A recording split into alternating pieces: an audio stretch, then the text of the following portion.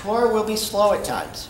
So if you want to stream videos and stuff, don't. It's just not worth it. Way too slow. There'll be times when you try to get to a site, you can't get to it. You click again, you can get to it. Because it takes certain circuits the circuit you're going to may be fine, and somebody who's running that circuit decides, okay, I'm trying to turn off my machine. So it's going to be slow. Some countries don't like you to use Tor. They will try to block you. They will tell you you can't do it. Some ISPs don't like you using it. They're more worried about if you set up an exit node or a relay node, that's what they're more worried about because it uses up a lot of bandwidth. So you may get a call if you decide to help and set up exit nodes and stuff from your ISP saying, we don't want that. We don't want you to do that. That's why you can use EMS or Amazon service and set up your own on their site so you can use some of their bandwidth. Bad people use it. You will go to bad sites. Places like, what was the new one? What was the one that just got pulled down? Silk Road. They came back up again. Went down, came back up again. That's one of them. Naughty pictures. A lot of them out there. Drugs. That's a bad person. Bad people use it, as well as good. I take it any kind of telephony is not practical. Yeah, I've heard of Skype being configured to use it. So Would work. It's like Yeah. A lot of latency. this is more for browsing. You can set up IM chats. You can set up file transfers, but it's more for a browse. If you're in Iran and you want to get to a public site that they block, that's kind of what it's designed for. Some ways to help the project. Run a Tor relay. Become one of the central people that go from you to somebody else, or from two other people to the site. Give money and say more about it. Let people know about it. Play with it. Get used to it. When somebody says, hey, I want to be able to talk to these people and I can't. Oh, you can use Tor. So what kind of system would what kind of hardware would you like to have underneath one of these things like a minimum system? Raspberry Pi. A Raspberry Pi. That's whatever the processors of Raspberry Pi works wonderful.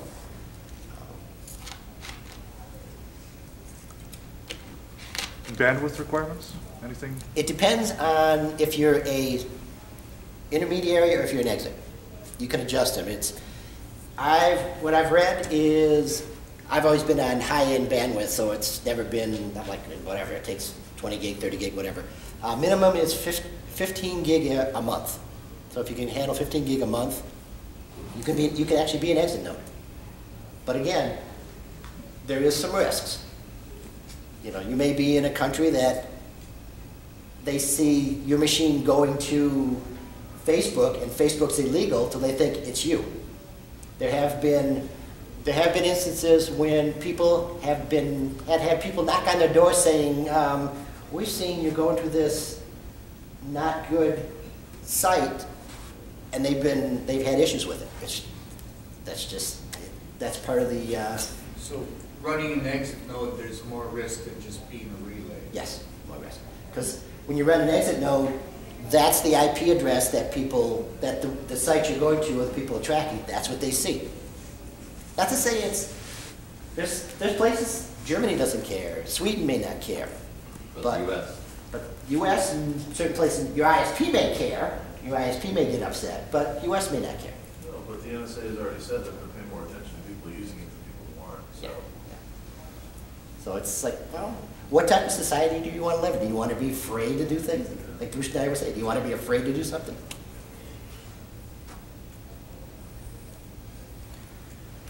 Any questions? Any other? We've got a lot of questions, but yeah. I just wanted to ask about the Tor network versus deep packet inspection. is, I saw one article about the Ethiopian government using deep packet inspection against the Tor network. Mhm. There were some recommendations to go over, not circumvent, but to sort of combat that. I didn't really understand it. Well, what they're kind of doing, that's where they, one, they're getting the packets 1024-bit in size that are encrypted. If you have, you're not going to really be able to prevent that completely, because if you have 2 nodes or 3 nodes, if you own the entire circuit, it's a game over. You can't do anything.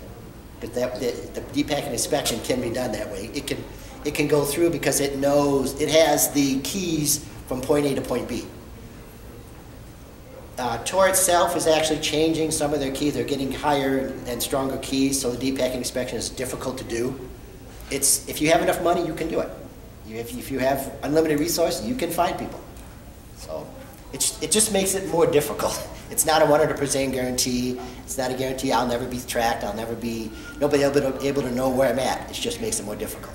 Anyone tried a list of what countries have thrown that kind of money at it? I mean, U.S., China, probably Iran, Iraq. I tell you the big 5 and China, which is New Zealand, British or UK, United States, Canada, Germany. So if they want to find you, they will. It's always a handoff between I want to know everything I can about you. But being here, I'm not too worried about the Iranians really, but yeah, if a hit squad wants to come by here, they have to fly over, and you're really worth having a hit squad come to you. My site is talkersystems.com. It'll be posted up there. Any other questions? Okay. I heard it proposed the best way to stay anonymous using Tor would be have a series of libraries and other spots that you log on to get on there, so you're never doing it from your home ISP. Make it harder to find them. So if I understand, the way they found the Silk Road guy was he kept going to the same library. So they narrowed it down to which library he's going to. So even though he's not, he kept going to the same place, which created the predictability. And of course, if you listen to what Rich Schneider said, even if you go to 20 different places on a regular basis and you got 20 different login points, if you got your cell phone, they're going to look for a cell phone that pings all the locations you're looking for, and they can narrow it down to you. So Statistical analysis. Yeah, you can do that. Yeah, another way the Silk Road was caught is he actually had, his website wasn't fully configured. It was actually sending not dirty stuff, but sending outgoing packets to other sites, so they could connect to the other site and say this guy was going here and this is where he came from. So the website itself was messed up. Yeah, so, someone just mentioning your cell phone. So I go to Facebook, they want my cell phone number and stuff like that. So is that making me, more findable, I guess I'm saying? In what way?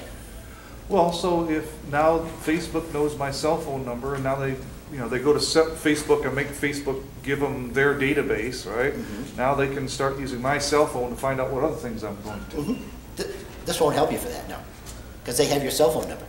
You can't anonymize your cell phone number. Cell phone security is like, four-bit encryption stuff. Yeah. Or you can instruct any cell phone to use but the non-password security images. It's like cell phone security is non-existent. So hence these stingrays are very effective right now. Yeah.